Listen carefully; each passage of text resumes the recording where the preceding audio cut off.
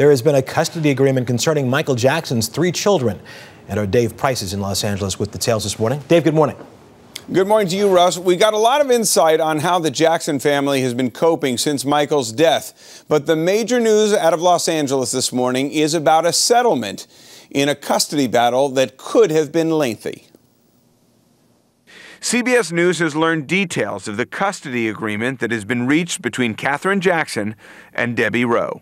Katherine gets full custody, and Debbie gets visitation, but no money. So you're going to go to the courts with closure, that Katherine gets custody, that Debbie Rowe has some visitation. We will go to the courts and we'll be united, and this will not be about money. How is Katherine doing? Mrs. Jackson, she's doing fine. She is still grieving, but she's a strong woman. She's trying to stay as strong as she can for her grandchildren, all of them, especially Michael's children, who are going through a major ordeal right now. Are Michael's kids aware of what's going on around them? They certainly are aware that it's a big deal and that their daddy has passed. They read the news on the web and the reports. I've really tried to push the media to be responsible in how they tried to handle this matter, because there are 3 precious children involved. After weeks of nonstop rumors, we may soon know the answer to what killed Michael Jackson. The coroner's autopsy report is due out next week. You requested an autopsy. Do you have those results yet? The family has some results, and I'm not prepared to have that conversation.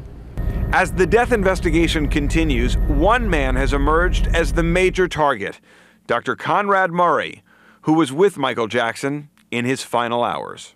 Does Katherine Jackson believe that Conrad Murray should be charged in Michael Jackson's death? It's too early to tell. Certainly, the family is grieving. I think the facts will speak for themselves. She's still dealing also with where her son will ultimately rest.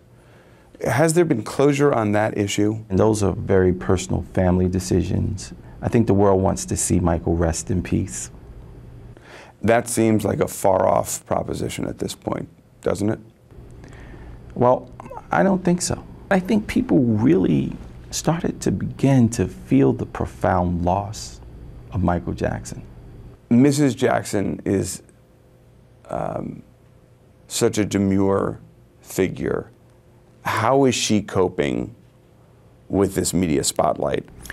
Mrs. Jackson is coping by continuing the business of love and serving as that rock for the family. You know, she's the Rose Kennedy, the Coretta Scott King of the world's entertainment business, really. And she's coping by continuing to give love, and that's all she's ever done.